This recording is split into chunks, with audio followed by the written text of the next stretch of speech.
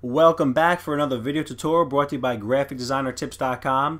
What I want to speak about today is how to apply a stroke to any kind of text or any elements in your Adobe Illustrator layout. So on the screen right now is a graphic that I produced for the purpose of this tutorial, and it does not have any stroke on the letter stroke. It does have a shadow, but we're going to change that in the example below. So I'm going to come down here, and I'm actually going to copy that word stroke, and then later on I'm going to show how to create a stroke on an image. And what a stroke basically is it's outlining any kind of an element. So you have two things that make up this word right here. You have a fill, and you can have a stroke. There is no stroke on this, but if you come over here, you're going to see the fill is always on the top left and the stroke is on the bottom right. So if you want to make your default fill and stroke, you're going to hit this little white and black stroke right in the corner, and it's going to automatically make sure that the stroke is black and the fill is white.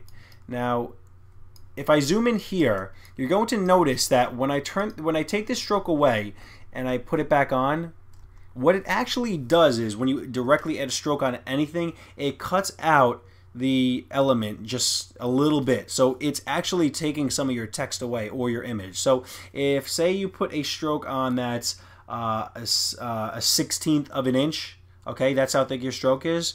Well, actually, let's do by points, because that's how the strokes are read if you have them set like that, and that's general.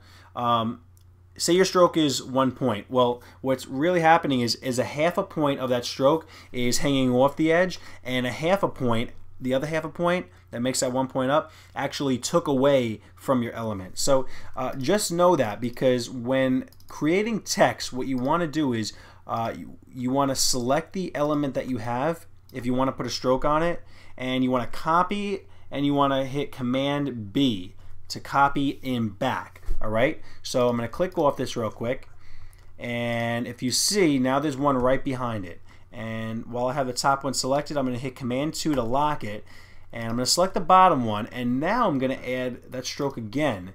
And you're going to notice that if I zoom in again and I undo and redo, it did not take anything away from the white. So that's very important for when you have like smaller headlines that you want like to stand off a canvas, and you don't want it taken away and cutting your font out. And you know, like I said, when they're small, it's going to make your fonts harder to read, and it's going to look kind of funky. So the stroke is going to start overpowering the actual word.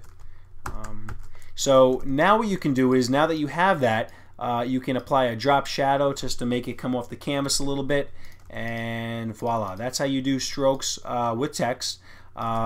We could do the same thing with an image. So say we come over here and we make like a rounded rectangle. Alright, we can make that rounded rectangle and select that image. Make sure the rectangle's on top. Okay, that's how you do a clipping mask. I have another video on clipping masks if you don't know. And you can either right click or hit Control click, or come up to Object, Make, Clipping Mask Make, excuse me. Alright, so now that we have this, if you notice that some of the edges are really light, and in some cases, you know, you're not going to really want that. On top of color, you can see the difference. It looks pretty good, even the fact that the edges are white. But if you're using it on a white document, you're going to want to put some kind of a stroke on here. It's up to your discretion whether you want to put the stroke on this or you want to put it behind it like I did on the text. I like to do that with text just because I don't like it taking away my text at all.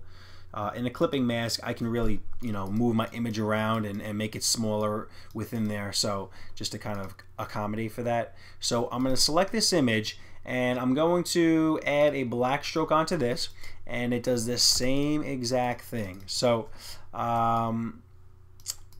we can add a shadow on here, and we can even pull this back up to this document, and strokes just add a little bit of, you know, something to a piece. I mean, even without a stroke, things can look nice, but you know, in a lot of cases I do like to use stroke. I don't like to do it heavy, because that's when things start to get a little messy looking. Alright, so okay, now that I have my stroke palette open, I'm going to show you a couple things that I usually do. if you see how the points are, because this font was not a rounded font, it's a hard-edged font, and on the corners they come to sharp, they're sharp corners. So if we want to round them, we can do a round join right here. And well, actually, while I have it selected, that'd be good. It's locked. Oh, it's not locked. It's got to render through that filter sometimes, the drop shadow. So okay, there we go. We have some rounded corners, and it looks a little bit nicer and softer. There's a couple other options you can check out in here. I don't use too much, but you can play around. You'll get like a beveled edge also.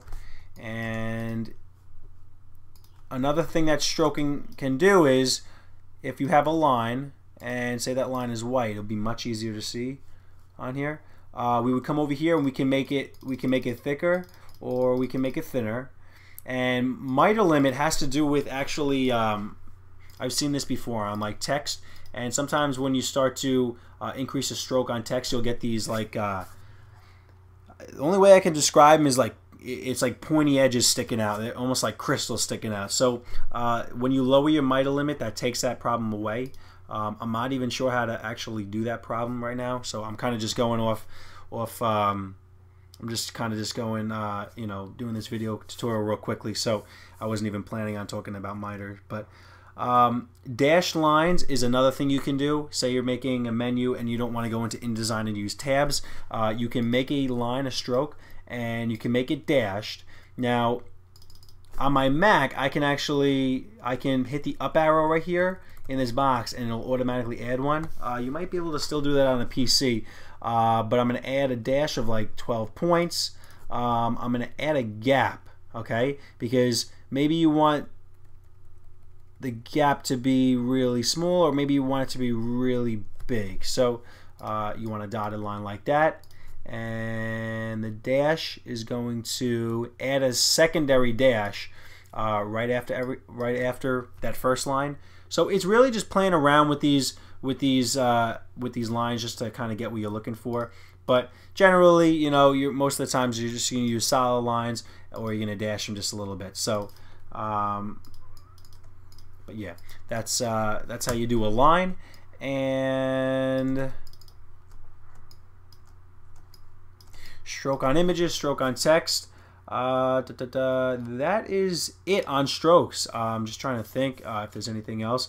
But strokes it's just another accent you can put. As long as you, like I said, try to make them nice and minimal. You don't want to go overkill with your strokes. So that's it, guys. GraphicDesignerTips.com. Hope you're getting something out of these tutorials. And that's it. Visit our website and have a great day. Peace.